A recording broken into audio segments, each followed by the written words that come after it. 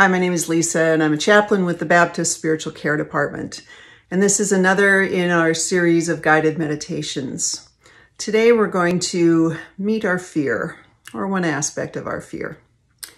So I'm going to ask you to just take a nice cleansing breath. That's kind of a nice pause for letting go of the outer world for a moment and settling into your chair. Just relax into it with your exhale.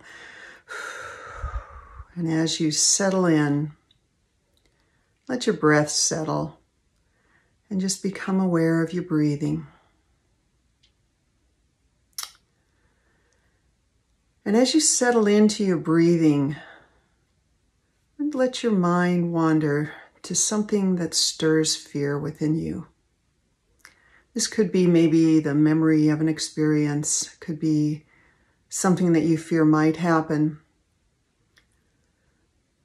But just bring one thing into the focus right now. And as you do, become aware of what's shifted physically in your body. Maybe your neck has tightened, maybe your forehead, maybe your shoulders. Has it affected your breathing? Has your breathing suddenly changed and shifted? Is your belly tightening or is it growing uneasy? Maybe it's your lower back. Just take a few moments to just become aware of where that fear is affecting you physically. And with your next breath in, breathe in a memory of something or someone that brings you full and complete joy.